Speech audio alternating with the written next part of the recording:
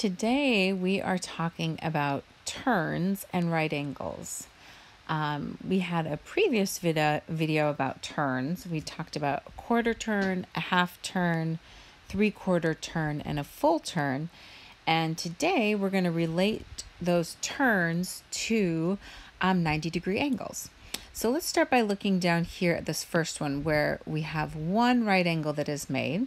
If this is our starting point and we do a quarter turn counterclockwise, right? We're moving counterclockwise.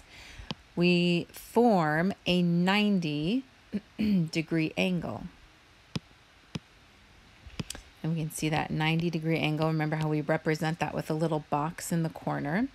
So a quarter turn is 90 degrees, and we have one right angle made when you do 1/4 turn or 1/4.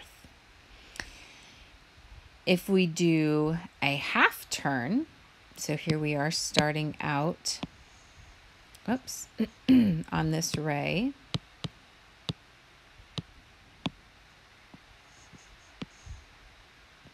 Okay, here's 1/4 turn, that's 90 degrees.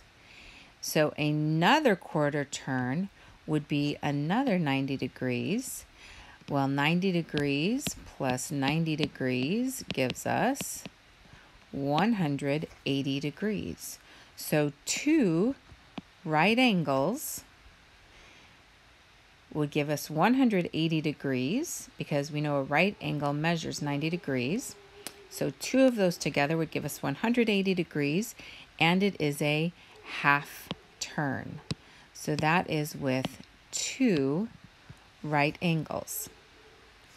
Let's come down here and look at three right angles. So again, if we look down here, we would rotate. Here's one right angle, two right angles, three right angles. Hear my lovely dog barking in the background. Apologize. Okay, here's one right angle, the second right angle, the third right angle. So we have three right angles. Well, we know one angle is 90 degrees, another angle is 90 degrees, and the other right angle would be 90 degrees.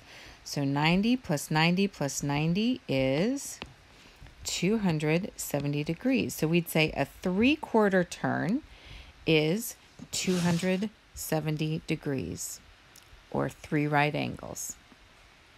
And finally, if we have a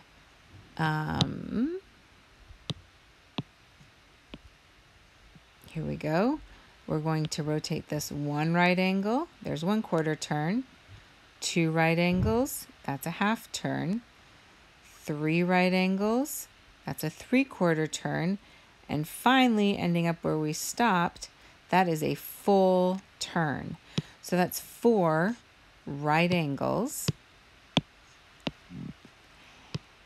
And we know that one right angle is 90 degrees.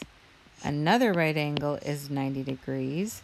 Another right angle is 90 degrees. And that fourth right angle would be 90 degrees. So 90 plus 90 plus 90 plus 90 gives us, writing right on top of it, 360 degrees. So a full turn would be 360 degrees. This same information is on page 98 of your hardcover math book. You might want to keep it by your side as you're doing your math work today in relating turns and right angles. And let me know if you have any questions.